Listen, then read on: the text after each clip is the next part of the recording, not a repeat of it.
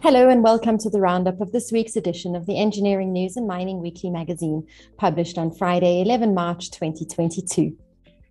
In this week's cover article, Engineering News and Mining Weekly Senior Deputy Editor Irma Venter writes that Cape Town is looking to IPPs to make the city load shedding resilient by 2027.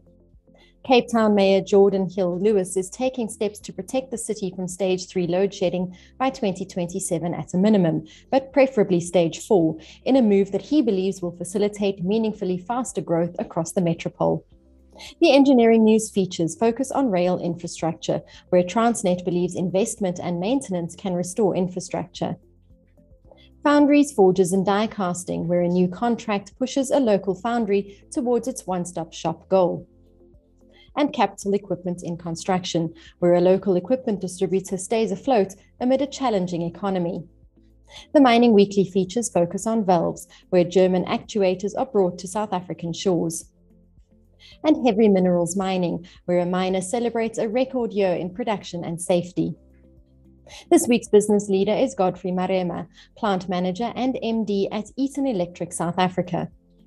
And as this week's cartoon shows, Russian President Vladimir Putin made the world a less safe place than it already was when he invaded neighboring Ukraine. We hope you enjoyed this week's edition of Creamer Media's Engineering News and Mining Weekly, the magazine that offers you news about developments in the real economy. Happy reading and see you next time.